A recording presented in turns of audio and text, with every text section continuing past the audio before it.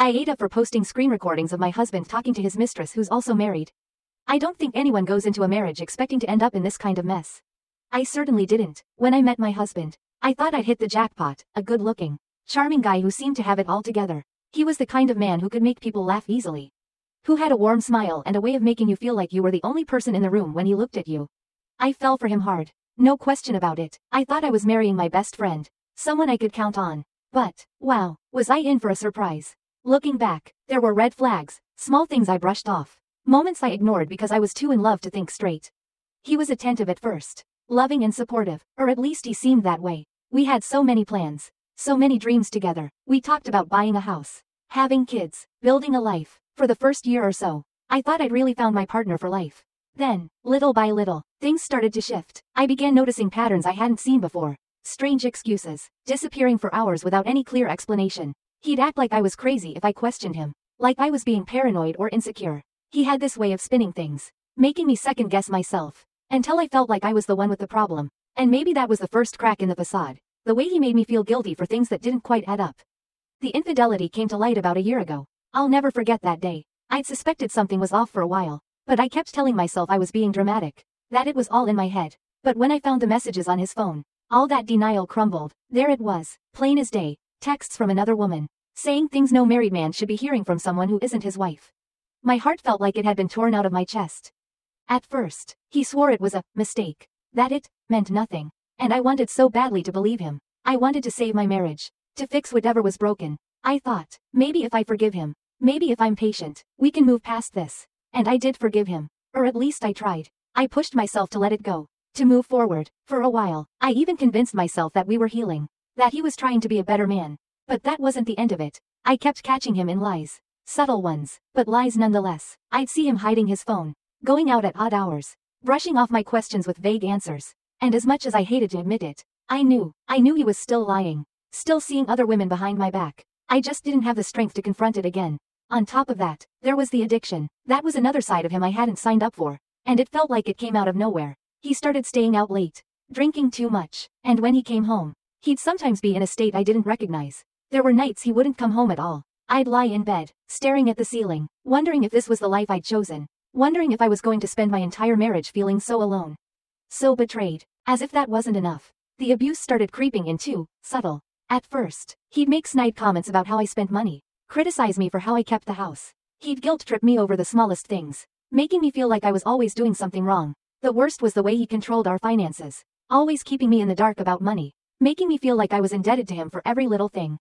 And he was so good at it, so smooth, that I started to believe maybe he was right. Maybe I really was the one to blame for everything going wrong. I felt trapped, miserable, but still, I stayed. For so long, I convinced myself that this was just a rough patch, that maybe if I was more supportive, more understanding, he'd change. I thought that if I could just hold on a little longer, he'd eventually come to his senses. After all, he wasn't always like this. I clung to the memory of the man I'd fallen in love with, hoping he'd come back somehow. And through it all, I kept quiet. I didn't want anyone to know. To the outside world, we were still the perfect couple. He was the charming husband, and I was the supportive wife. He had everyone fooled, our friends, his family, even my own family. They saw him as this great guy, and I just couldn't bring myself to shatter that illusion. So I kept everything inside, dealing with it all on my own. Now, looking back on it, I feel like a stranger to myself. I don't recognize the woman who kept putting herself through that hell. And yet, here I am, still trying to make sense of everything, still living under the same roof with him as we try to finalize this divorce. We're going through the motions, waiting for the paperwork, still sharing a home but not really sharing a life anymore. It's like I'm watching a bad dream play out in slow motion, wondering how I got here and how I let things go this far. But there's one thing that's changed. I'm done pretending. I'm done covering for him, done keeping his secrets, and I don't know if it's anger, or maybe some strange need for justice. But a part of me just wants the world to see the truth. To see him for who he really is. Because for too long, I let myself believe his lies. But now I'm ready for something different. So here we are, both still in this house, living separate lives under the same roof. It's a strange, miserable kind of limbo. I can't even begin to explain the tension. Every little interaction feels heavy, like we're both playing parts in some twisted show neither of us wants to be in. Some days, I feel like I'm walking on eggshells, carefully sidestepping any little comment or glance that might set him off. Other days, I just avoid him entirely, staying in the bedroom with the door closed, pretending he doesn't exist. But no matter what I do, the weight of his presence hangs over everything. It's like living with a shadow. To everyone else, though, he's still the good guy. That's what really gets me. He's got this whole act down pat, playing the attentive husband, the upstanding friend. He's convinced almost everyone we know that he's the kind, charming man I once believed him to be. It's honestly impressive, in a horrifying way, how he's managed to keep everyone fooled. They see him smiling, cracking jokes, being the life of the party, and they think they know him. But they don't see the way he treats me when no one's around. They don't see the man who's stolen my peace of mind, who makes me doubt myself at every turn, who's turned my life upside down. The way he uses money as a tool to control me is one of the worst parts.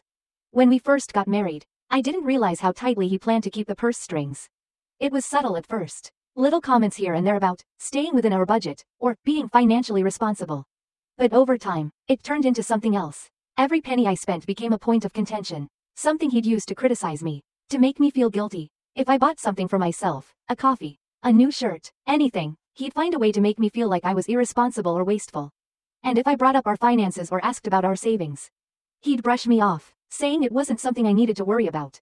He'd always remind me that he was the one handling things, that I should trust him. And for a long time, I did, but eventually, I started feeling like a guest in my own life, like I was living on his terms. It wasn't until I'd already sunk too deep that I realized how carefully he'd crafted this world to keep me dependent on him, to make sure I couldn't leave, even if I wanted to. And then there's the emotional manipulation. I can't even count how many times he's twisted my words, turned things around on me, made me feel like I was the one in the wrong. If I dared to question him, he'd find a way to make me feel small, stupid, like I was overreacting. He'd call me paranoid or insecure, reminding me of all the times he'd forgiven me for my flaws. Every time I brought up his infidelity, he'd find a way to blame me for it, saying I was too distant or too busy with work. Somehow, everything that went wrong in our marriage was my fault, at least. That's how he made it seem. But the worst part? He's so good at it that sometimes I actually believe him. Sometimes I think, maybe I am the problem. Maybe I'm not enough. That's the trap of living with a narcissist. They make you question yourself until you're not sure what's real anymore. So here I am, stuck in this mess, waiting for the divorce to go through, watching him keep up his charming act for everyone around us. It's sickening, really. I see him talking to our friends, playing the victim in all of this, making little comments about how hard this has been for him.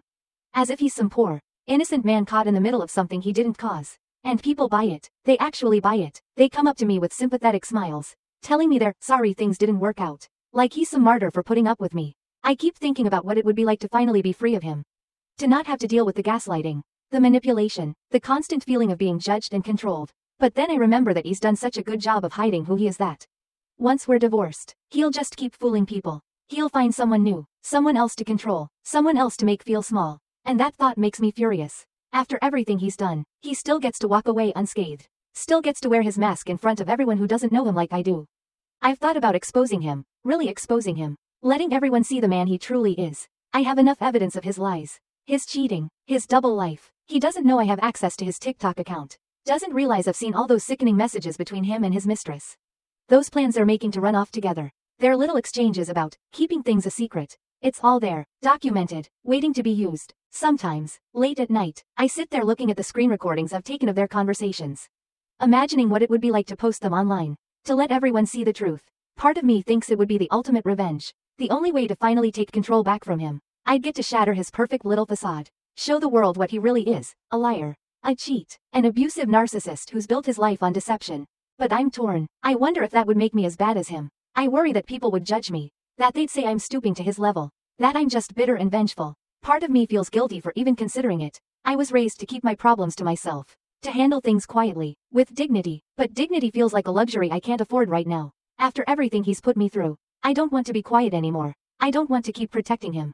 Maybe that's the real dilemma here. I feel trapped between the person I used to be, the one who tried to do everything right, to keep things together, and the person I'm becoming, the person who's tired of being used, who's ready to stand up for herself, even if it means breaking the rules a little. And maybe that's why I'm even considering posting those recordings. It feels like the only way to show him that I'm done being his victim. So here I am, stuck in the same house as him, watching him go about his life as if nothing's wrong, while I wrestle with whether or not to expose him. Part of me thinks I'd be doing the world a favor, but another part of me worries about what it would cost me. Either way, it feels like there's no clean way out of this. And maybe, after everything he's done, that's the way it's supposed to be. Finding out about the mistress felt like one of those moments that splits your life into before and after. The before me had tried to hold it together, to keep believing we could work things out, that I could somehow be enough for him. But when I found those messages, I knew without a doubt that he'd never really been invested in us. I knew he'd cheated before, there'd been that big blow up a year ago, but he'd sworn it was over. That he'd made a mistake. That he'd learned from it. And because I wanted to believe him, I forgave him, I let it go, and I forced myself to move on. But this time, seeing the conversations between him and her, the same woman he'd betrayed me with before, it broke something in me. She wasn't just some random fling, she was someone he had history with. Someone who had a husband of her own. They both knew exactly what they were doing, and neither of them cared about the destruction they were leaving behind. The worst part was, she seemed to be just as deep in it as he was. Pretending to be happy in her own marriage while secretly planning their little getaways. I couldn't believe I was seeing the words. Right there on his screen. It was sickening. I'll never forget the first time I read their messages. I hadn't even been snooping. He'd left his phone on the counter. And a notification popped up. I don't know what came over me, but something told me to check it. Maybe I'd sensed the lies piling up. Felt the weight of his secrets. Even if I couldn't prove anything. But when I saw her name and that string of heart emojis, my stomach dropped. I opened the messages, my hands shaking, feeling like I was peeling back layers of deceit that had been hiding right under my nose. What I found in that conversation was worse than I could have imagined. They were talking about how they couldn't wait to be together. How much they missed each other. She even joked about her husband not knowing anything, laughing about how clueless he was, just as I'd been, and he was right there with her, promising to meet her soon, planning all the details. They talked about hotels, dates, ways to cover their tracks. I felt like I was reading some twisted romance novel. Except I was the one getting trampled in the story. And as if that wasn't enough, I found the recordings. They were on TikTok, hidden in plain sight, almost as if he thought I'd never look there. His account was connected to my email. He'd probably forgotten that, and when I logged in, it was all right there. The videos, the private messages, everything. It was like he'd created this secret digital life with her, right alongside ours. I was numb, scrolling through message after message, watching clips of him smiling, flirting, saying things to her that he'd never said to me. Part of me wanted to laugh at the irony of it. I mean, here was this man who'd made me feel like I was somehow inadequate. Like I was the one failing him. And yet he was the one sneaking around, cheating with someone who was also married. And the way they talked, like they were the victims. Like their love was somehow justified because they were soulmates trapped in the wrong marriages. It made me want to scream. They both had perfectly good people in their lives. And yet they chose to lie, to betray, to treat those who loved them like disposable pieces. I went back and forth between feeling sick to my stomach and feeling this cold, detached anger. It was like I was standing outside of myself, watching the whole thing play out like a scene in a movie. I kept thinking, is this really my life? Is this what it's come to? I'd married this man, trusted him, loved him, and here he was, living a double life, keeping up this act with her while coming home to me as if nothing was wrong. The worst part was, she knew about me, she knew we were married, and she didn't care. She had a husband, a family, and yet she was willing to risk all of that just to keep this pathetic charade going. They'd laugh about how easy it was to hide things. How clueless we all were. It was like they took some twisted pleasure in knowing they were fooling us. And as I sat there, reading through those messages, I felt this overwhelming urge to do something. Anything, to make them face the consequences. I'll be honest, I wanted revenge. I wanted to show everyone what they really were. It wasn't just about him anymore, it was about both of them. She was as guilty as he was. Maybe even more, because she knew the pain of betrayal and yet had no problem inflicting it on someone else. I imagined posting the recordings, letting her husband see the truth. Letting everyone see the two of them for who they really were. It was tempting, so tempting, but then I'd think about the fallout. About how public it would all become. About how everyone would see not just them but also me. See me as the betrayed wife. The one who'd been wronged. Part of me didn't want that kind of attention. Didn't want to be pitied or looked at like some tragic figure. I just wanted to take back the power they'd both stolen from me. To make them pay for the lies and the manipulation. I kept the recordings. I didn't delete a single one. They're my proof, my armor, the only evidence I have that this isn't just in my head. That I didn't imagine any of it. Sometimes, late at night, I'd play one of them back, listening to his voice, hearing the way he spoke to her, the way he laughed with her, as if he didn't have a care in the world, and it would remind me why I couldn't just forgive, why I couldn't let this go. But even with all the proof, with every word, every message, I felt torn. Exposing them would bring some satisfaction, maybe even some justice, but it would also make everything messier. The truth would be out. But so would I, and I'd be the one left to pick up the pieces of a life he'd already shattered. It was a decision I couldn't make lightly, and I kept going back and forth, wondering if I had it in me to actually go through with it. For now, the recordings stay hidden, a reminder of what he's done and of the strength it's taken for me to hold back. I don't know if I'll ever find the courage to post them, to let the world see him for what he really is, but having them, knowing they're there, it feels like a small victory. Like maybe, one day, I'll get the closure I need, whether through exposing him or simply walking away with my head held high. Either way, I'm done pretending. I can't lie, there's a part of me that wants everyone to know. All of it, every time I sit there with those recordings, Reading those messages, I feel this burning urge to do something. To show the world what he's been hiding. After everything he's put me through. All the lies, the gaslighting, the cheating. Why should he get to walk away from this unscathed? Why should she? They both chose to do this. To make a mockery of the commitments they supposedly hold so dear.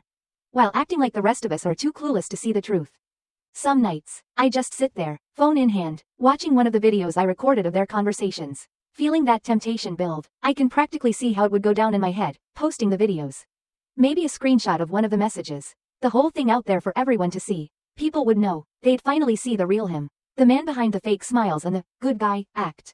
They'd know he's a liar, a cheat, someone who has no regard for the people who care about him. And her husband, he'd finally see who she really is too. Maybe he'd feel the same betrayal I felt. And she'd get a taste of the hurt she's so casually dished out.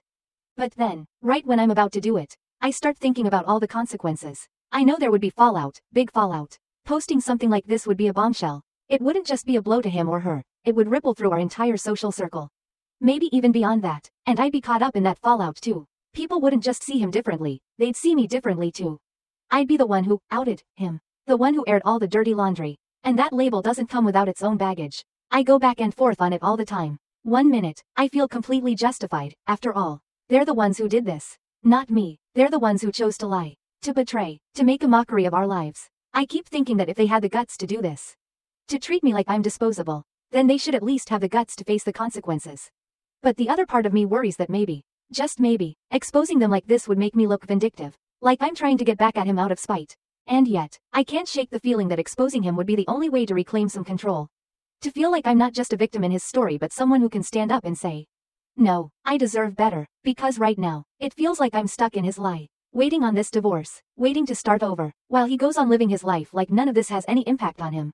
It's infuriating to think he can just keep going, that he can keep fooling people, convincing them he's the good guy, while I'm left to pick up the pieces of the life he tore apart. And that's where my mind keeps circling back to, justice. I want him to face what he's done, to look people in the eye and feel even an ounce of the humiliation and shame he's made me feel. I want her to feel the impact of her actions too, for her husband to see the real her, the version of her who has no problem tearing apart another marriage just because she can. Why should they get to walk away without consequences? Why should they be spared the truth?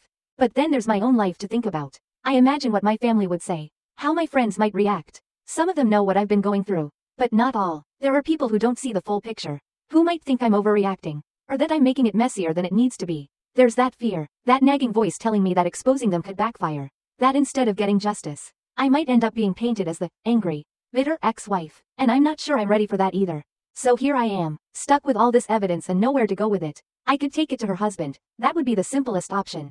I could quietly pass it along, let him deal with the fallout on his end, but even that feels like a violation, like I'm playing a part in destroying someone else's life, and I don't know him well enough to predict how he'd react. He could be furious with me for telling him, he might even side with her. People are unpredictable, especially when they're hurt, and I don't want to add another layer of chaos to my life right now. Still, the urge to do something won't go away. It's like a splinter lodged deep in my mind, reminding me every day that he's out there, living his lie, convincing everyone he's this great guy. And every time I see him acting like nothing's wrong, like I don't exist, it only makes me want to act more. I want him to feel the consequences of what he's done, to understand that he can't just do this to people and walk away unscathed. I'm not sure where that leaves me. Do I stay silent, let it go, let them live their lives without knowing the impact of their actions? Or do I expose them, take back some of the control he's stolen from me, and risk the fallout? It feels like either way, I'm losing something. If I stay silent, he wins, but if I speak up, I risk looking like the villain in my own story. For now, the recordings stay locked away, safe but accessible, a constant reminder of what he's done and what I'm choosing to hold back.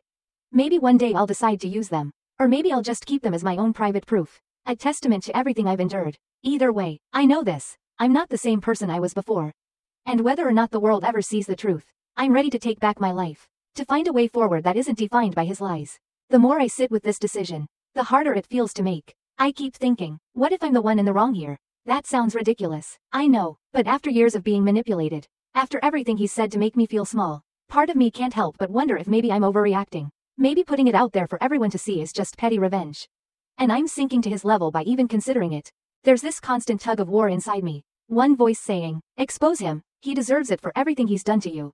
And the other whispering, but is that really who you want to be? I've always thought of myself as a strong person, someone who handles things with dignity and doesn't drag others down. But dignity doesn't feel very satisfying when I'm left to pick up the pieces of a life he's shattered without so much as a second thought.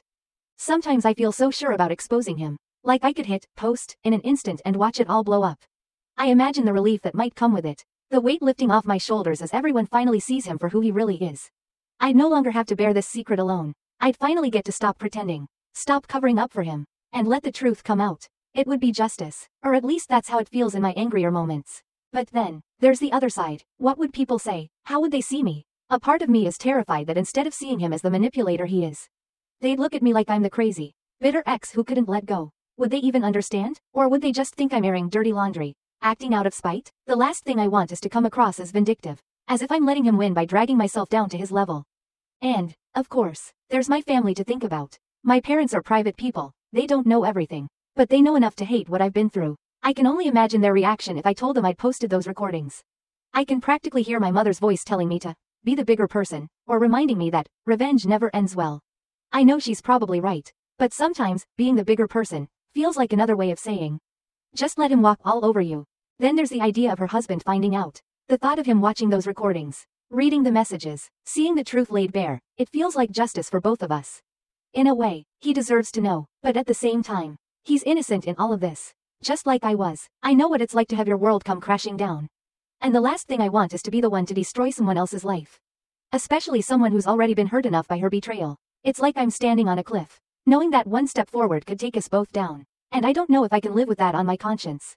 I also can't help but think about the day-to-day aftermath. If I post it, if I go through with exposing them, then what? My phone would blow up with calls, messages from friends, family, maybe even people who barely know us but love a good scandal.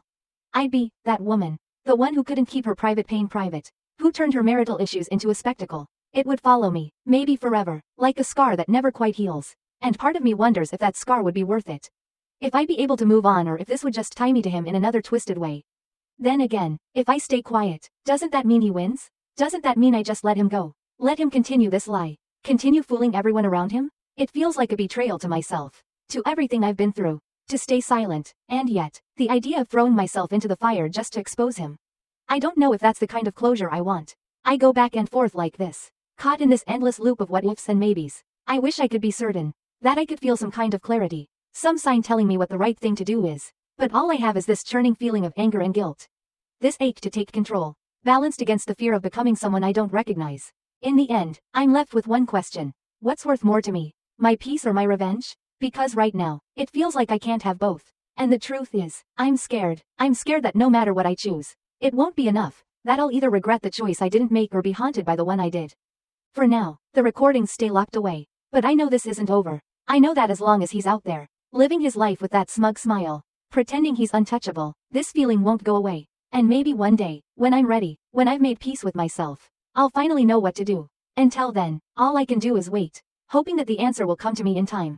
It took a long time to get here. Days, weeks, maybe even months if I'm honest. But eventually, I reached a breaking point. One of those moments where I realized that holding onto all this anger, all this hurt, was costing me more than I was willing to give. I'd been pouring so much of myself into this internal battle, obsessing over what he'd done and fantasizing about exposing him, that I'd barely been living my own life. And one night, as I was lying awake, staring at the ceiling yet again, I realized that I was tired. Not just tired of him and his lies, but tired of the hold he still had on me. It hit me then, like a cold, hard truth I couldn't avoid anymore. I'd been letting him win. All those nights obsessing over revenge, holding onto those recordings, replaying everything in my head. It was like he was still controlling my life.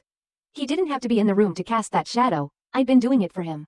And I thought, if I go through with this, if I put all of it out there, would that really bring me peace? Or would it just tie me to him in a new way, keeping me bound to the pain he caused? I knew, deep down, that exposing him wouldn't change what he did or undo the hurt.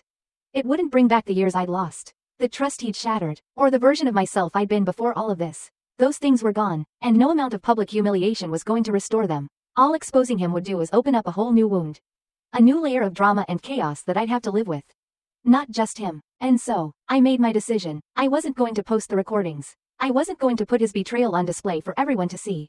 Not because he didn't deserve it. Oh, he absolutely did, but because I didn't deserve to be dragged down with him. I didn't deserve to let his mistakes dictate my choices or keep me from moving forward. I was done letting him have that kind of power over me. So, I deleted the recordings, every single one, the messages, the videos, the screenshots, all of it. I thought it would feel like ripping off a band-aid, painful and scary, but instead, it felt freeing. With each deleted file, I felt a little lighter. a little less tethered to the hurt and anger I'd been carrying around. It was like I was finally clearing out all the emotional clutter he'd left behind. Making room for something new. Something that didn't involve him. Of course, there was a part of me that hesitated, that wanted to keep just one piece of evidence. Just in case. But I knew that would be holding on to the past. Keeping one foot in the door of a life I didn't want anymore. So, I committed. I deleted everything, leaving no trace of his betrayal that could pull me back into that spiral. It felt like closing a chapter. Locking a door that I didn't need to revisit. When I finally put my phone down, there was a sense of quiet in my mind. Like I'd been carrying this storm around. And it had finally settled. I wasn't angry anymore, or at least not in the same way. I was exhausted but relieved. Like I'd finally let go of something I'd been clutching onto so tightly that I hadn't realized it was hurting me more than helping me. I won't say that decision fixed everything. It didn't magically erase the pain or make me forget what he did. But it gave me a sense of control. A feeling that I was finally living for myself again. Not reacting to him or his actions. I could look at myself in the mirror and feel proud. Knowing that I'd chosen to put myself first. That I'd taken a step toward reclaiming my life on my own terms. And so, I started to rebuild. Little by little, day by day, I focused on things that brought me joy. On reconnecting with friends I'd pulled away from. On diving back into work. On rediscovering the pieces of myself that I'd lost along the way. It wasn't always easy, and there were days when the pain felt raw again. Days when I questioned if I'd made the right choice. But I reminded myself that my decision wasn't about him, it was about me. It was about choosing peace over vengeance. About valuing my own sanity more than a moment of satisfaction. I know people will ask why I didn't expose him. Why I didn't make him pay for everything he put me through. Some might say I let him off too easily. That I should have given him the consequences he deserved. But in the end, I realized that the best consequence he could face was losing control over me. Knowing that he doesn't get to define my life anymore, that's my closure. My victory. It's funny, I thought revenge would give me that sense of power. That feeling of justice I'd been craving. But instead, choosing to walk away, to leave it behind, that's what made me feel strong again. I chose myself over the need to make him suffer. And that's a choice I can live with. I can move forward knowing that I did what was right for me. That I took the high road. Not because he deserved it, but because I deserved it. So here I am, ready to start fresh, to let go of the anger, the hurt, the desire to get even. I don't need that anymore. I have my peace, and that's worth more to me than any momentary satisfaction revenge could have given. Letting go of those recordings felt like a weight had finally been lifted off my shoulders. But moving forward has been its own journey. I won't lie, there are days when I wake up with the ache of everything he put me through. The memories of betrayal still lingering in the back of my mind. Some wounds don't heal overnight, but I keep reminding myself that I didn't walk away from him just to keep living in the past. I chose peace, I chose freedom, and now it's up to me to live that choice every day.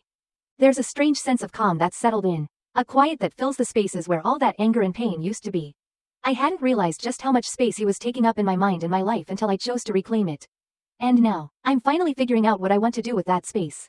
What I want my life to look like without him casting a shadow over everything. I've started to reconnect with friends and family in ways I hadn't before.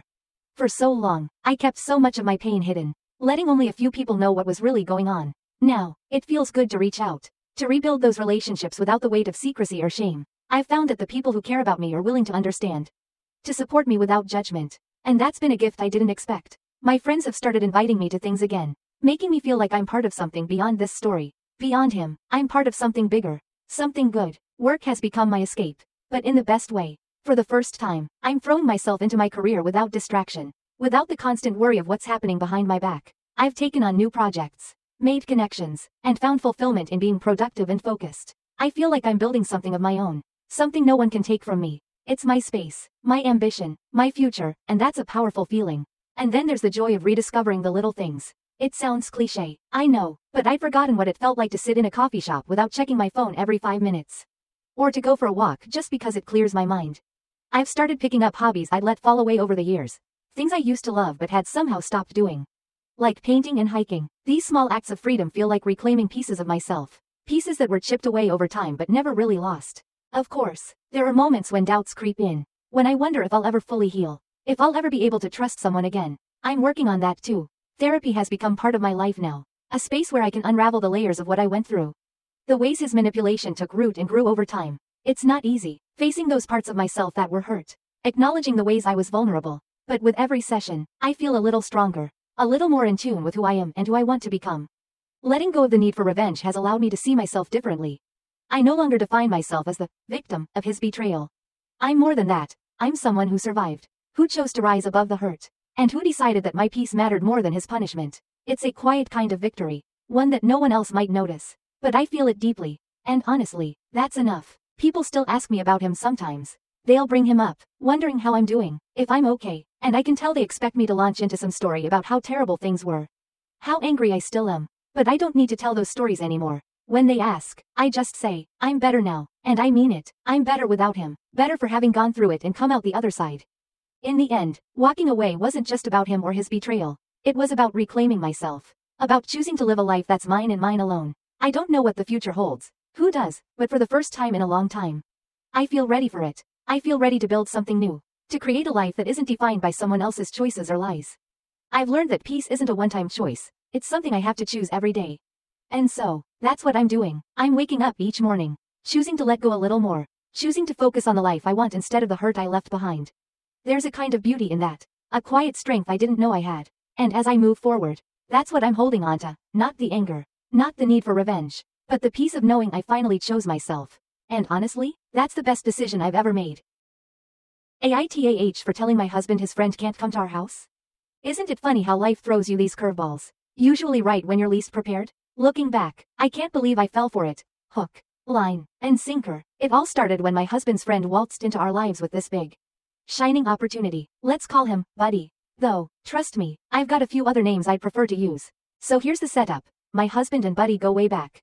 Like high school days back. They've always stayed in touch, catching up whenever they could, swapping stories, sharing the occasional beer when Buddy was in town. And me? I never thought much about him. I mean, he was just some guy my husband knew. A little rough around the edges but seemingly harmless. How naive was I? At the time, my husband and I were living a pretty stable life. Nothing fancy, but we had a good routine. We both had decent jobs. Our finances were in order. And we'd managed to save a little. We weren't rolling in money. But we were comfortable. Life was just peaceful. You know, until Buddy showed up with what he pitched as a once-in-a-lifetime opportunity. I still remember the night my husband came home, all excited and wide-eyed. He couldn't stop talking about it. Buddy had apparently come up with a business idea, something to do with construction and renovations, and he wanted my husband on board. Said it was a chance to make real money. He was practically buzzing with excitement. And, to be fair, the idea of earning more was tempting. Who doesn't dream of a better life? Now, I'll admit, part of me was nervous. The move, the job change, none of it sat well with me. But my husband was convinced Buddy knew what he was doing. It's Buddy, he'd say. He's got a good head for this kind of thing. We'll be in this together. And yeah, I wanted to trust his judgment. To believe in this friend he valued so much. Besides, Buddy laid it on thick, promising my husband the world, practically guaranteeing that we'd all be better off. It was too good to pass up. So, we did it, packed our things, uprooted our lives, and moved to this tiny town where Buddy's business was based. My husband gave up a good job, and I left my position, expecting that we'd be on this new, amazing path any day now. Well, I soon learned that amazing was not in the cards for us. The work started quickly enough, and my husband dove in headfirst. He was working long hours, breaking his back on construction sites, pouring everything he had into this venture. He even shipped in his own money, our money, thinking it was part of the investment. As for Buddy, he was around, but more often than not, he was off handling the business side. Or so he said. I wasn't seeing any of this business side happening, but I kept my mouth shut. But as the months wore on, things started going south, fast. Paychecks were delayed, clients started calling with complaints, and we were seeing nothing in our bank account. My husband, bless his heart, kept insisting it would turn around, kept believing in Buddy's promises. But I was starting to see through the cracks. I was noticing that Buddy always had an excuse, always had some convenient explanation for why the money hadn't come through. He was a smooth talker. I'll give him that, but it was becoming clear that he was stringing my husband along, using him to do all the dirty work while he pocketed whatever money was coming in. Then came the ultimate slap in the face. Not only was Buddy holding onto the money, but he'd started talking down to me whenever I'd press for answers. He'd make snide comments, call me greedy for asking about our cut, tell me I didn't understand how business worked. And the worst part? He started criticizing my looks, calling me fat and ugly to my face, making me feel like I was nothing, like I was the problem. I felt trapped, humiliated, but I kept going along with it, mostly for my husband's sake. I could see the toll it was taking on him too, but he just couldn't let go of his loyalty to Buddy. Things hit rock bottom when the bills started piling up. There wasn't any work available for me in that town beyond fast food. So that's what I did. I went from a solid administrative job to flipping burgers to keep the lights on. I was working late nights, missing out on sleep, also Buddy could keep his con going. And I'll be honest, it felt like I was watching my whole life fall apart in front of me. My husband had gone from being my partner to being a pawn in someone else's game. And I had no idea how to pull us out of it.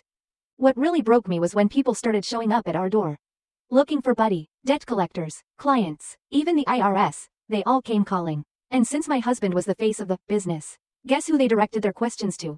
It was mortifying. I was dodging calls, avoiding eye contact with neighbors, feeling like I was suffocating under the weight of someone else's lies. I felt like we'd become prisoners in our own lives, trapped by the mess Buddy had created, with no way out in sight. Eventually, I reached my limit. I remember telling my husband that we couldn't keep living like this. That this so-called friend was nothing but a user, a leech sucking the life out of us. And after some hard conversations, he finally saw it too. It was like watching someone come out of a fog, realizing just how deep we'd been dragged down. It wasn't easy for him. He'd known Buddy his whole life.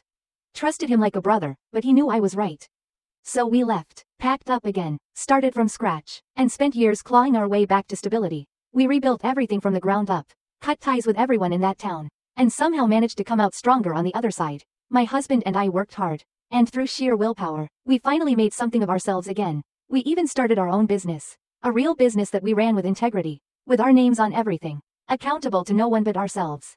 It felt like we'd finally closed the chapter on that nightmare. Buddy was out of our lives, and we'd regained control. I thought I'd never have to think about him again, that he was a ghost from the past, left behind in the ruins of that disaster. Little did I know, though, that he'd find a way to creep back into our lives, like some bad penny that just wouldn't go away. And here I am, years later, standing my ground, knowing I can't let that man back in, no matter how much my husband might want to give him another chance. Because I remember every single bit of what we went through because of him. And there's no way I'm letting him have even a sliver of space in our lives ever again. You know, I never thought my life would end up with me working the night shift at a fast food joint just to keep us afloat. I've held down some solid jobs in my day, office jobs. Real paychecks, benefits, the kind of jobs that make you feel secure, like you're building a future. But after moving for Buddy's big opportunity, and seeing our finances dwindle to nothing, I didn't have much choice. The town was small, real small, and there weren't many options outside of fast food. So there I was, flipping burgers and running on fumes, doing anything I could to keep a roof over our heads and the bills paid. I'd wake up before dawn, my body aching from another late shift, my heart heavy, knowing that the only reason I was doing this was because of Buddy's empty promises. And what made it worse was seeing my husband work himself to the bone every single day, just for Buddy to take advantage of him. It felt like watching someone drown while they're being held down by a so-called friend. I wanted to pull him out, to make him see the truth, but it was like he couldn't hear me, couldn't let go of the loyalty he felt toward Buddy. He was blinded by some sense of obligation, and I was just there, picking up the pieces, doing whatever I could to survive. The resentment grew slowly, creeping in like a shadow over everything. It wasn't just Buddy I was mad at. I started feeling a mix of anger and sadness toward my husband too. Every time I'd bring it up, every time I'd point out how Buddy was exploiting him, he'd brush it off. It's just a tough start, he'd say, or, Buddy's got a plan. A plan? The man couldn't plan his way out of a paper bag. It was infuriating, and it left me feeling so alone, like I was fighting this battle by myself. And Buddy didn't make it any easier, when he wasn't brushing me off with some smarmy comment about how I didn't understand business. He was openly disrespectful. He'd say things about my appearance, call me fat, imply that I was just greedy for wanting a fair share of the income. I'd never had someone treat me like that before, and the worst part was knowing that my husband heard some of it and didn't push back. Didn't stand up for me. I know he felt conflicted, caught between his loyalty to his friend and his love for me. But every time he didn't say anything, it was like another nail in the coffin of our relationship. It made me wonder if he really valued me or if he thought, on some level, that Buddy was right. As the weeks dragged on, my patience wore thinner and thinner. We were scraping by, barely managing to cover our bills, and our savings had disappeared into this black hole of a business. I'd go to bed every night exhausted, dreading the next day, knowing nothing was going to change. And then, one day, the humiliation reached a new level. It started with a knock on the door, someone asking for Buddy. Someone he owed money to. Then another knock, this time a client demanding answers about a job that hadn't been done. Eventually, we even had someone from the IRS showing up, asking questions about unpaid taxes for the business. A business that my husband was now the face of because Buddy was conveniently nowhere to be found. It was unbearable. I couldn't believe we'd let it get this far, let him drag us down this deep. And through all of it, I just kept working those late nights, kept trying to make up for what Buddy was taking. I felt like I'd become a stranger in my own life, a shell of the person I used to be, going through the motions just to keep us afloat. I'd always thought of myself as someone who could handle anything. But this was breaking me. I can still remember the day I finally hit my breaking point. I'd just come home from a long shift, my feet sore, my mind numb, only to find a stack of bills waiting for me on the kitchen table. Final notices, overdue payments, all reminders of just how far we'd fallen. I looked at my husband, who was sitting there, staring blankly at the bills, and I realized that this was our life now. This was what Buddy had done to us. And the worst part? My husband still hadn't let go of his loyalty to him. It took everything in me to have the conversation that night, To tell my husband that we couldn't keep going like this. That we had to leave. I remember the look in his eyes, hurt. Betrayal, like I was asking him to give up on a piece of himself. But I couldn't let him drag us down any further. I couldn't keep sacrificing my sanity, my dignity, for a man who had no respect for either of us. Eventually, he agreed. I think he finally saw the toll it was taking. Not just on me, but on us, on our marriage. He realized that Buddy wasn't a friend, he was a parasite. Leeching off us, leaving nothing but destruction in his wake. We packed up our things and left that town, leaving Buddy behind like the bad dream he was. The road to recovery was slow. Starting over felt like climbing a mountain with a boulder on our backs. But we did it. We found jobs, worked hard, saved every penny we could, and rebuilt our lives. And somehow, through all of it, my husband and I found each other again. It wasn't easy. I had to let go of a lot of anger. Had to forgive him for putting us in that situation. And he had to earn my trust back. But we did it. Little by little, we became a team again. Partners in a way we hadn't been in years.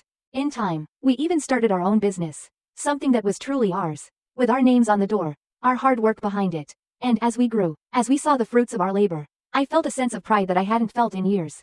We'd been through hell, but we'd come out on the other side stronger, smarter, and determined never to let anyone take advantage of us like that again. For a long time, I thought I was over it. I thought I'd left that pain and humiliation behind, buried it in the past along with every memory of Buddy. But now, with him creeping back into our lives, all those feelings have resurfaced. It's like that wound has been reopened, raw and painful all over again. And I know one thing for sure, I'm not going back to that nightmare. Not now, not ever. Moving on after that nightmare with Buddy was like learning to breathe again. Slow and steady, once we left that town, it was as though I peeled off a layer of shame I hadn't even known I was carrying. My husband and I were finally free of that man's influence, no longer tethered to his endless web of excuses and empty promises. It felt surreal, but it was a clean slate. And we both needed that more than anything. Starting from scratch was tough, of course. Every dollar counted, and we had to learn to live with even less. I didn't jump straight back into an office job. There weren't a lot of openings that didn't make me feel like I was just settling again. But I found work that kept us going, slowly building back what we'd lost and carving out a routine that was ours and ours alone. Each payday, each little milestone, felt like proof that we could stand on our own 2 feet. That we didn't need anyone else to prop us up or make things happen for us. It took a while for my husband and me to find our groove again. There was an awkwardness between us in the beginning, something that made even little conversations feel heavy, like we were both trying not to mention the past. I think he felt the weight of what had happened as much as I did, if not more. There was guilt there, and as much as I wanted to let it go, I also wanted to make sure he'd learned something from it. I didn't want us to go through all of that only for him to end up trusting the wrong people again. One day, though, something just clicked. I remember we were sitting in our tiny living room, sorting through bills and going over a budget we'd set for the month. It sounds mundane, but it was in that moment that I realized how much we'd changed. We were working as a team, making choices together, holding ourselves accountable to each other. There were no secrets, no friend leeching off us, no shadow lurking over our relationship.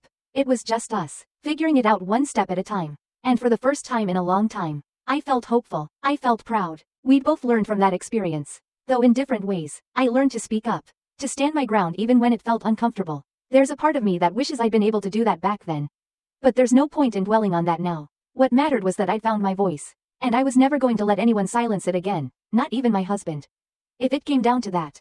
My husband, on the other hand, learned that loyalty doesn't mean blind trust. It doesn't mean sacrificing your values or allowing someone to drag you down just because you've known them for years. I could see that change in him over time, as he became more cautious, more protective of what we'd worked so hard to rebuild. He was no longer the guy who'd drop everything to chase some half-baked opportunity. And for that, I was grateful. Eventually, we reached a point where we had enough saved up to take a chance on our own business. It was scary, diving back into the world of entrepreneurship after everything that had happened. But this time was different. This time, it was just us, with no one else's promises hanging over our heads. We took it slow, building our business step by step, treating every dollar like it mattered, because it did. We'd learned the hard way what happens when you put your future in someone else's hands. And we weren't about to repeat that mistake. And you know what? It worked. Our business grew, not in some flashy, overnight success kind of way, but in a steady, reliable way that gave us both a sense of pride. Every contract signed, every new client we landed, felt like a small victory, a reminder of how far we'd come. And as the years went by, we finally felt like we'd built something real, something that couldn't just be taken away by someone else's poor decisions. When we bought our house, it felt like a symbol of everything we'd overcome. Standing in the empty rooms, imagining the life we'd fill it with, I felt like I'd finally closed the chapter on that painful part of our past. We were no longer the people who'd been taken advantage of, who'd scraped by on minimum wage and broken dreams. We were a couple who'd survived, who'd rebuilt their lives from the ground up. And I was proud of us, of both of us. So, yes, I thought I was over it. I really did. Buddy was nothing more than a bad memory. Someone I'd buried deep and planned never to think about again. I'd moved on, learned the hard-earned lessons, and created a life that made me happy. We were strong, secure, and everything felt steady. For the first time in years, I felt like we had a life that was truly ours. But you know how life is. It loves to throw a wrench in your plans just when you think you've got it all figured out.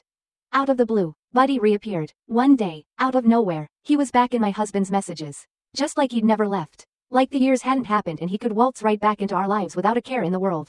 It was like being splashed with ice-cold water.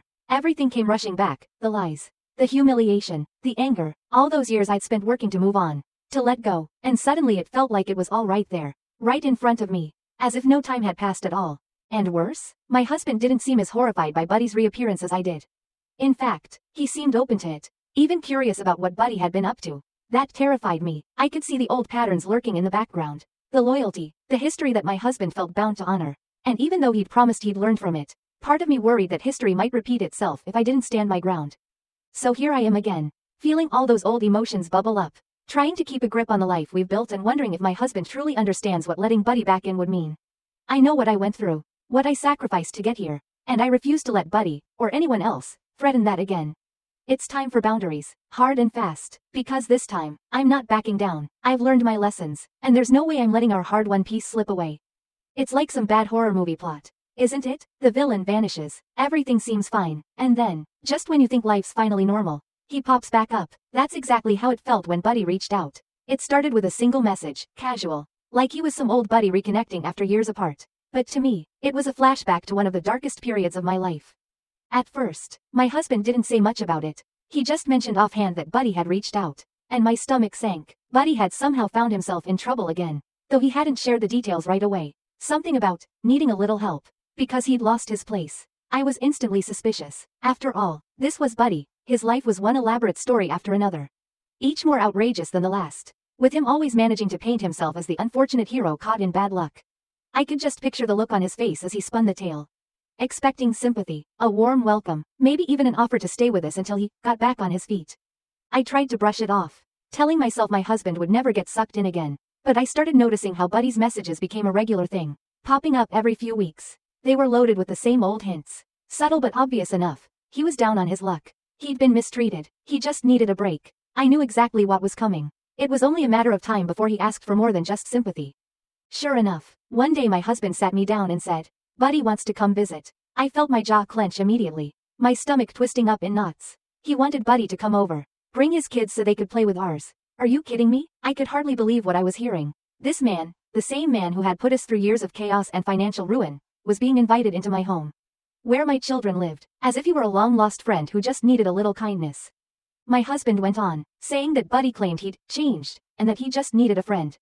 And here was the kicker. He wanted me to let Buddy come into our house, sit at our table, and reconnect. It felt like a punch in the gut. How could he even consider it? I thought back to everything Buddy had put us through, to the days when I'd worked myself to the bone to make up for his lies, to the countless nights of stress and anxiety. And now, after all that, I was supposed to roll out the red carpet and let him back in?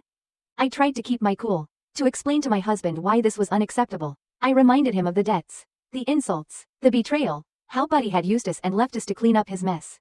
But my husband wouldn't budge. People can change, he said. He even had the nerve to throw in, "Don't you think he deserves a second chance?" I couldn't believe it. He was talking like this was some ordinary guy down on his luck, not a man who had shattered our lives and nearly ruined our marriage.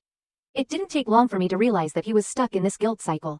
Feeling responsible for Buddy, I could see it all over his face. He'd built Buddy up in his head as someone who just made a few mistakes, someone who deserved forgiveness because of their long history together. And I could feel myself spiraling, knowing that this was just history repeating itself, that my husband was going to fall right back into the same pattern if I didn't put my foot down. When I told him, point blank, that Buddy wasn't welcome in our house, I could see the anger flash across his face. He accused me of being unforgiving, of making his friendships difficult, of holding onto the past. That was the moment I lost it. Holding onto the past? I wanted to scream. Buddy isn't the past. He's the one who won't go away. Instead, I took a deep breath and told him exactly how I felt. I reminded him that we were talking about a man who'd dragged us through financial ruin, who'd insulted me, and who'd cost us years of our lives. I wasn't going to let him waltz back in and do it all over again. But my husband didn't see it that way. He just looked at me, disappointment written all over his face, like I was the one who'd failed to see reason. He said I was being unfair, That I was putting him in a position where he had to choose between his marriage and his friend. Well, fine, I thought. Let him choose. I was tired of being the bad guy. Tired of feeling like I had to justify protecting our home, our peace, our kids. The worst part was that, deep down, I knew he was torn. Part of him understood where I was coming from. But the other part, the part that felt tied to Buddy out of loyalty, was strong. I knew my husband wasn't a bad man. He wasn't malicious, or heartless, or anything like that. He was just loyal to a fault. And he was still carrying some sense of responsibility for Buddy, thinking he owed him something. But that didn't make it any easier to deal with. It was then I realized that if I didn't stand firm, if I didn't keep saying no, this could easily spiral out of control. Buddy would worm his way back in. One visit would turn into another, and before I knew it, we'd be back in the same nightmare we'd just barely escaped. I was determined to protect the life we'd built, no matter how my husband tried to paint me as the unreasonable one. I wasn't going to sit by and let history repeat itself, not for my husband. Not for Buddy, and definitely not for the sake of some twisted idea of friendship. And that's where things are now, a standoff. My husband feels caught in the middle, torn between his loyalty to me and his misguided sense of duty to a man who has done nothing but drag him down. I'm standing my ground, holding firm on this boundary I've set. I know it's creating tension, and maybe he resents me for it, but I also know that I can't let Buddy anywhere near our home. Not after everything he's done. So here I am, wondering if I'm the one in the wrong, if I'm somehow the bad guy for protecting my peace. But I can't help but think that if my husband truly valued what we've built, he'd understand why I'm doing this. He'd see that this isn't about control or holding grudges. This is about survival, about not letting the same toxic influence back into our lives. I've come too far, sacrificed too much, to let Buddy undo it all. And if my husband can't see that, well, then maybe we're dealing with more than just a bad friend. You'd think standing my ground would feel good, empowering. Maybe, but honestly, it's left me feeling hollow and torn. Like I'm somehow letting my husband down by refusing to let Buddy back in. It's a strange feeling, loving someone deeply but knowing you're standing on opposite sides of something that matters so much. Here I am, holding onto this boundary for dear life, while the person I love is starting to look at me like I'm the problem. And it's hard to shake that, even when I know I'm right. It's like I'm walking a tightrope between my loyalty to my husband and my responsibility to protect myself and our family. On one hand, I know why my husband wants to help Buddy. He's always been the kind of person who believes in second chances. Maybe even third and fourth ones if he's close enough to someone. And I can't blame him for that. It's one of the things I love about him. But on the other hand, I've had to learn the hard way that my kindness and loyalty have limits. Boundaries, as they say, are a form of love. I believe that now more than ever. But it's hard to keep holding that line when it's causing so much friction between us. Part of me feels guilty, as though I'm forcing him to make a choice he never wanted to face. Every time I say no to Buddy, it's like I'm reminding my husband of his past mistakes, of the blind loyalty that got us into this mess in the first place. And I can see it in his eyes, the way he sometimes looks away when I bring up Buddy, like he's tired of the whole subject, maybe even a little ashamed. But I'm not trying to shame him. I just want him to understand how deeply Buddy's betrayal hurt me, and how much I need to feel safe and secure in my own home. Then, of course, there's the nagging voice in the back of my head, whispering that maybe I'm overreacting, that maybe people can change and that I'm refusing to give Buddy a chance to prove it. It's a quiet voice, one I try to ignore, but it's there. I wonder if I'm holding onto my anger too tightly, letting it cloud my judgment. I start questioning myself, asking if maybe I'm the one who needs to let go, who needs to forgive. After all, it's been years, and we're not the same people we were back then. But every time I even consider it, every time I try to imagine Buddy sitting in my living room, laughing with my husband and playing with our kids, that old feeling of dread creeps back in. My body remembers the fear, the shame, the stress, and I can't shake it. It's not just about forgiveness or letting go of the past, it's about survival. I went through hell because of Buddy, because of his lies and manipulation, and I had to claw my way out of it piece by piece. And as much as I'd like to think I've healed, I know I'm still carrying scars from that time. Scars that sting when I imagine him anywhere near my family, as if his mere presence could unravel everything I've worked so hard to rebuild. The worst part, though, is feeling like my husband doesn't fully understand why I'm so adamant. He's apologized for the past, promised that he wouldn't let Buddy take advantage of him again. But it's not just about him making promises. It's about me knowing that I'm safe, that our home is a place of peace, not a revolving door for people who bring chaos and destruction. I can't go back to feeling like I'm the only one holding everything together. I can't be the only person in this relationship who sees Buddy for who he really is. Sometimes I wonder if my husband truly values my feelings, if he understands just how hard it is for me to say no. I can tell he's frustrated, like he thinks I'm making this a bigger deal than it needs to be. He even hinted once that maybe I was projecting my unresolved anger onto Buddy, turning him into some kind of villain because I hadn't fully processed the past. I can't lie, hearing that hurt. It felt like he was dismissing the trauma I went through, like he was saying my pain was just a figment of my imagination. And that's when I realized something. Maybe my husband still doesn't get it. Maybe he still sees Buddy as a friend who made mistakes, not as the man who took advantage of our trust and left us in financial ruin. He can separate Buddy's actions from his character. I can't. I've seen the kind of damage Buddy can do, and I'm not willing to gamble on the hope that he's somehow changed. Not with my family on the line. So here I am, torn between standing up for myself and feeling like I'm tearing apart my marriage. I never thought I'd be in this position. Never thought I'd have to make such a hard decision. It's like I'm stuck between protecting my peace and protecting my relationship. And I don't know how to do both. I wish my husband could see that I'm not doing this to hurt him. That I'm not trying to control him or dictate his friendships. I just want to feel safe in my own life, in my own home, and if that means being the bad guy for a little while, then so be it. There's a part of me that wonders if I'll ever truly get past this. If I'll ever reach a point where Buddy's presence doesn't make me feel like I'm standing on quicksand. But for now, I know one thing. I'm not letting him back in. I'm not giving up my peace for a man who's done nothing but bring chaos into our lives. And if my husband can't understand that, if he can't see why I'm so protective of what we've built, then maybe we have bigger problems than just Buddy. I want to believe that we can get through this. That my husband will come to understand why I feel the way I do. But in the meantime, I'm holding my ground, even if it means causing tension. Because the truth is, I can't afford to go back to that place again. I refuse to lose myself in someone else's mess. Not after everything I've fought to regain. When it came down to it, I had no choice but to draw the line. I told my husband flat out, Buddy is not coming into this house. He's not welcome, he's not trusted, and I don't care if that makes me look like the bad guy. For the first time in years, I felt the strength of my own conviction. That quiet resolve that comes from knowing you're doing what you need to protect yourself and your family. It wasn't easy telling him, though. The look on his face, hurt, disappointment, a flicker of anger, it seared into my mind. He told me I was being unreasonable, that I was letting my grudge overshadow the chance for Buddy to prove he'd changed. He asked me, don't you believe in second chances? And the way he said it, it was like he thought I was heartless, incapable of compassion. But here's the thing, I do believe in second chances, just not when someone's already burned through theirs. Buddy didn't just make a mistake, he made a conscious choice. Over and over again, to take advantage of us, to drain us, and to drag us down with him. Forgiving a friend for a one-off slip is one thing, but this was betrayal on a level that changed my life. And I refused to let it happen again. I explained to my husband, as calmly as I could, that this wasn't about grudges or bitterness. It was about boundaries. I told him that I've spent years rebuilding myself, finding my strength, and creating a home that feels safe. Inviting Buddy back into that sacred space would be like setting a fox loose in a henhouse.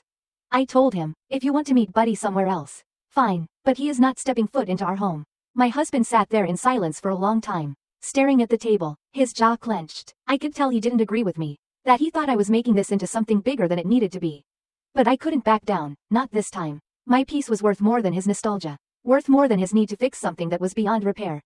And if I'm honest, setting that boundary felt liberating, like I was finally reclaiming my voice, saying out loud what I'd been feeling for years. I realized that for too long, I'd been bending, compromising, letting things slide in the name of keeping the peace. But what about my peace? What about my sense of security? My right to decide who I let into my life? I deserved to feel safe. And if my husband couldn't see that, then we had bigger issues to deal with than just Buddy. That night, after we'd both had some space, he came back to me. Softer this time. He said he understood where I was coming from, even if he didn't agree with it. But he didn't want to let Buddy go entirely. Not yet. He wanted to give him a chance to explain himself, to see if he'd changed. And he wanted me to be okay with that. I had to think long and hard about it. Part of me wanted to just cut Buddy out completely, to shut that door and never look back. But the reality was, my husband's loyalty to his friend was strong, maybe as strong as his loyalty to me. So I made a compromise, one that felt fair to both of us. I told him he could meet with Buddy somewhere else, on neutral ground, but that was the limit. Buddy would never set foot in our home, and he would never be a part of our personal lives again. It was a difficult conversation, but my husband agreed. He could see that this was a boundary I wasn't willing to budge on. And to his credit, he respected that. I could tell he was disappointed, maybe even a little resentful, but he understood. And in that moment, I felt a sense of relief, a weight lifting as I realized that I protected my peace, my home, without losing my marriage in the process. But I'd be lying if I said I didn't feel a pang of sadness. 2. This was a wedge between us, something that would always be there, lurking in the background, and I couldn't shake the feeling that, in some small way, I'd lost a part of him to his misguided loyalty. It was bittersweet, standing firm in my decision, knowing that it might always be a point of contention between us. Even so, I knew I'd made the right choice. I'd set a boundary, a line in the sand that Buddy could never cross, and I felt stronger for it. This was my life, my home, my family, and I had the right to protect it from anything or anyone who posed a threat. Even if that meant saying no to someone my husband cared about. It wasn't about control or trying to isolate my husband from his friends. It was about respect. Respect for the life we'd built. The sacrifices I'd made, and the years of healing I'd endured. I'd worked too hard to get here, and I wasn't going to let anyone take that away from me. No matter how charming or apologetic they claimed to be. As we went to bed that night, I lay awake, staring at the ceiling, feeling the quiet satisfaction of knowing I'd stood up for myself. But there was a part of me, a small, nagging part, that wondered if I'd truly done the right thing. If I'd somehow put a crack in my marriage by refusing to let go of the past. But as I drifted off to sleep, one thought kept me grounded. I deserved this boundary. I'd earned it, and I would hold onto it, no matter what anyone else thought. Because at the end of the day, choosing to protect my peace was the most important decision I could make. In the days that followed, I felt a mixture of relief and uncertainty. I'd set my boundary, sure, and my husband had agreed to it. But the weight of everything we'd been through, what Buddy had done, and how it had nearly broken us, still lingered. It's funny, really, you think once you've put your foot down, things will feel settled, that the decision alone will bring peace. But that's not always how it works. Sometimes, even after choosing what's right for you, there's still a whole lot to work through. The first time my husband went to meet Buddy, I felt a strange tension. I knew I'd made the right call by not letting Buddy into our home. But watching my husband walk out that door to see him still stirred up so much in me. Memories of all we'd gone through, the deception, the hardship, the painful nights of doubt, all of it felt so fresh again. Part of me wanted to beg him not to go, to keep Buddy out of our lives completely. But I knew that was my own hurt talking. My husband needed this closure, even if I didn't think it would change anything. When he came back that night, he didn't say much. He looked drained, like he'd seen a ghost. I waited, giving him space, letting him gather his thoughts before he opened up. And when he finally did, his words were exactly what I'd hoped to hear. He told me that meeting Buddy again had been strange, like talking to a shadow of the person he'd once known. He realized that the loyalty he'd been holding onto wasn't to Buddy as he was now, but to some idealized version of him from the past. He'd clung to the memory of Buddy, not the reality, and seeing Buddy as he was now, a man still struggling, still making excuses, still looking for a way out of his problems rather than a way through them, made my husband see the truth. Buddy hadn't changed. And maybe he never would. That moment felt like a breakthrough for both of us. I could see that he finally understood the strength it had taken for me to say no to Buddy. The resolve it took to protect what we'd built. And I think he was starting to see why I needed that boundary. Why it wasn't about holding on to anger or grudges but about honoring everything we'd fought to create. Over time, my husband and I talked more openly about what had happened, about how Buddy's betrayal had affected us both in ways we hadn't fully acknowledged before. For him, it was a lesson in letting go, in recognizing that loyalty isn't blind, that it doesn't mean clinging to someone who no longer aligns with your values. And for me, it was about self-worth, about trusting my own instincts, my own right to say no when something didn't feel right. Looking back, I realize now that setting that boundary was one of the most powerful things I've ever done. It wasn't just about keeping Buddy out of our house. It was about reclaiming my right to protect my peace, my home, and my family. It was about telling myself, once and for all, that my needs mattered, that I didn't have to bend over backward to accommodate someone who'd hurt me. I had the right to draw that line, to put myself and my family first. I'd like to say things between my husband and me went back to normal after that. But normal felt like a moving target. We were both changed by the experience, by the scars it left on our relationship. But maybe that wasn't such a bad thing. We'd been through the fire, and now we were stronger, more resilient. We'd learned hard lessons, not just about who to trust, but about trusting ourselves, about honoring our own needs even when it's uncomfortable. And as for Buddy, well, my husband hasn't seen him since that last meeting. He's still out there, I'm sure, still hustling, still looking for his next opportunity. But he's no longer a part of our lives, and he never will be again.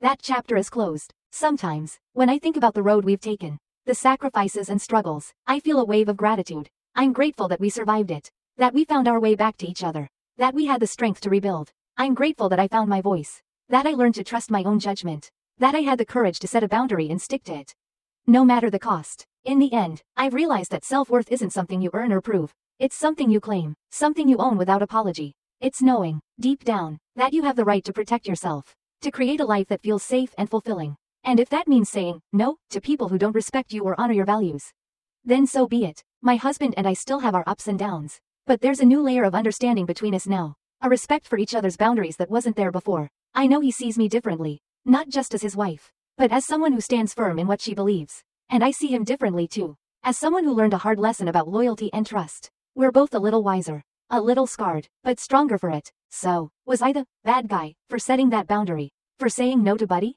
Maybe to some people, I was, but I can live with that, because at the end of the day, I did what I had to do for my own well-being, for my family's peace, for the life we've worked so hard to build. And if that makes me the bad guy in someone else's story, then so be it. In my own story, I'm the one who took back control, who stood up for herself, who refused to let anyone Even a lifelong friend, jeopardized the life she'd built. And I wouldn't trade that for anything. Not for anyone.